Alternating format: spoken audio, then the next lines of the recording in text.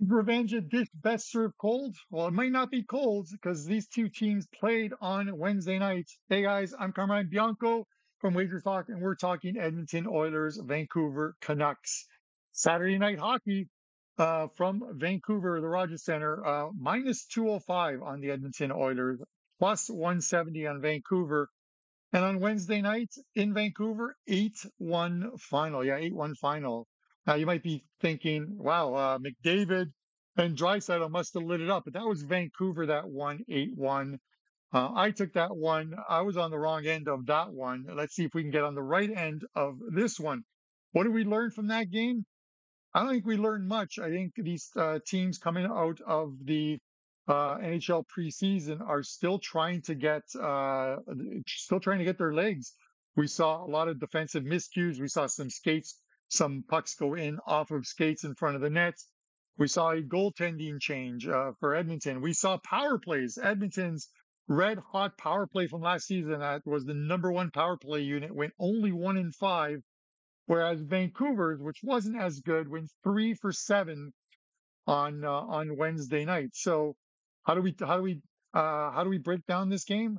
We're going to keep it quite simple. One thing I did last year, all throughout the season at Wager Talk and on Puck Time, if two teams were playing back-to-back games, I would normally play the loser of game one in game two. Now it becomes much easier here. Edmonton's home opener, looking to avenge a really bad loss, 8-1. Quite an embarrassment for this team. Now, do I want to lay minus 205? If you know me, I don't lay numbers usually higher than 180. That's just not in my wheelhouse. We can look at the puck line here. The puck line is minus 1.5, minus 115 on the Oilers. The total right now sits anywhere from 6.5 to 7. There's still some 6.5s out there.